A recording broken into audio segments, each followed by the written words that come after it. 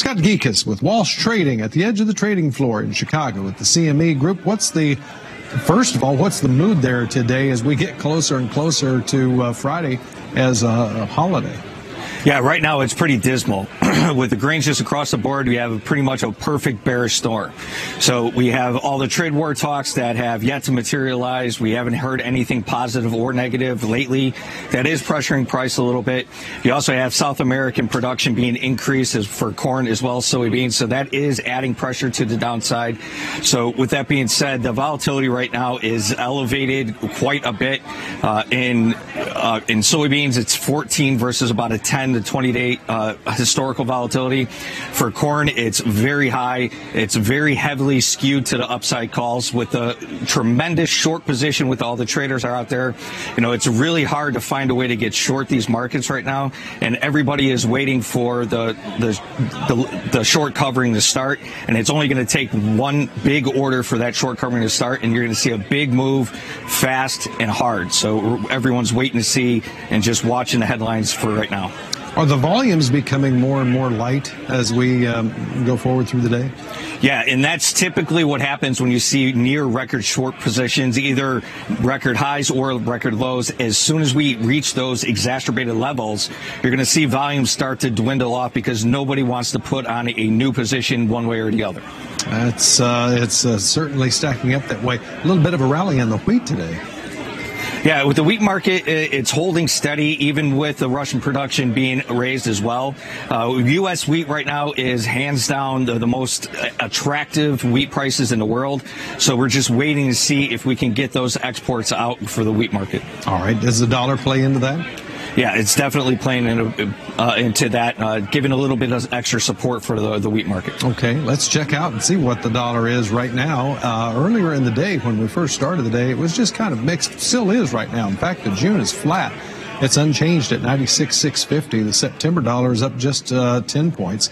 The December's down 90 points. So a very, very quiet trade for the dollar index as well.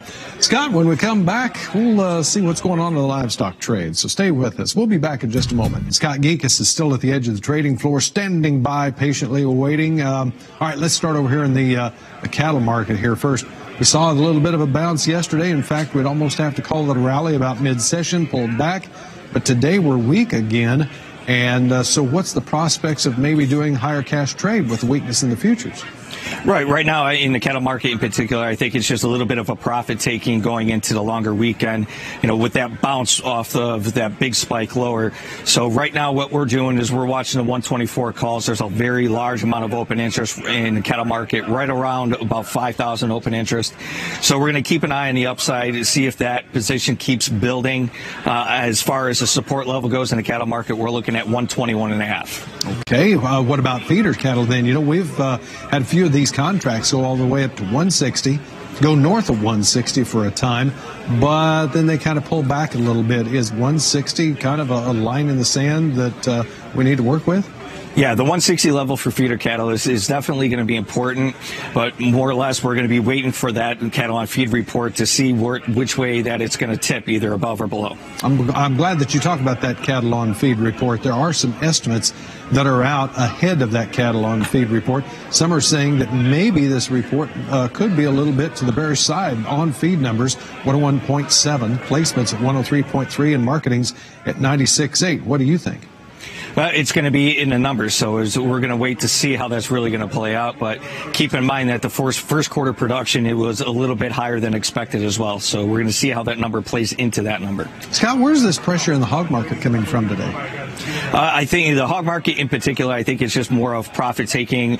I think that has to be noted in the hog market in particular. In the June options, the options are pricing in a 12.5-cent move. That is extreme amount of volatility and a lot of premium in that market, especially when you have $3 limits in that market. Okay. Scott, always good to visit with you. We wish you and your family a happy Easter. Scott Gecas there at the edge of the trading floor in Chicago.